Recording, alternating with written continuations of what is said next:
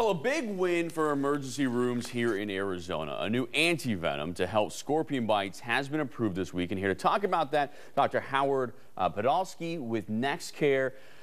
Why is this so important? There was basically nothing out there on the market before this? That's absolutely correct. We didn't have available an antivenom for scorpion bites here in Arizona or throughout the United States.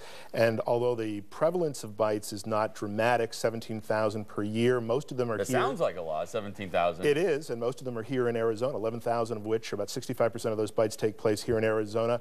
But, you know, the vast majority of those bites are benign. And really, this is for young children under the ages of 4 or the elderly who are more debilitated, and an opportunity for them to avoid potentially some very significant illness associated with the bite. Yeah, how serious can a scorpion bite be? I mean, I remember when I was a kid, my mother got bit. Of course, you living in Arizona, it's bound to happen to somebody, you know? Absolutely. And my mom was bit when she was out in the backyard with us, and then had to spend a couple of days in the hospital. It wasn't just a quick turnaround.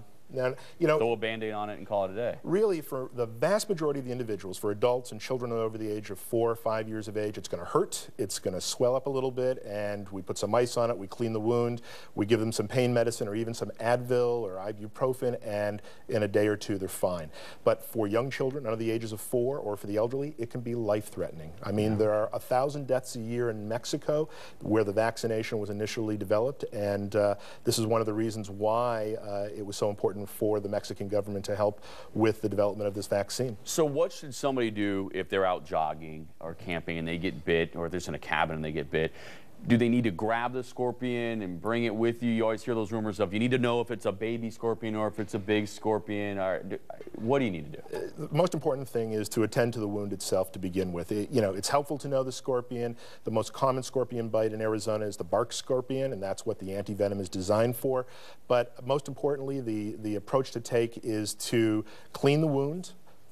Get some ice on there, elevate the wound, make sure you get some analgesics to the patient, so something as basic in your emergency kit as Tylenol or ibuprofen is perfect. Keep it elevated for at least a few hours and keep some ice on it. If the individual is beginning to suffer some fatigue, muscle twitching, blurry vision, difficulty swallowing their secretions, then it's time to seek medical attention. So you don't need to go right away? No. But give it a little bit of time, unless they're young or... Right, unless they're under 4, then they go to the emergency room, or they're elderly or debilitated or have significant secondary diseases such as congestive heart failure, diabetes, and so on. And in your line of work, have you seen some serious cases where this has come across? And in those cases, does it matter on the... I mean, you just hear that urban legend, oh, if it's a baby scorpion, they're the deadliest. If it's an older scorpion, they're the... you know. You know, the amount of venom in any given scorpion varies, and clearly it's a nice rule of thumb, but it's not particularly scientific.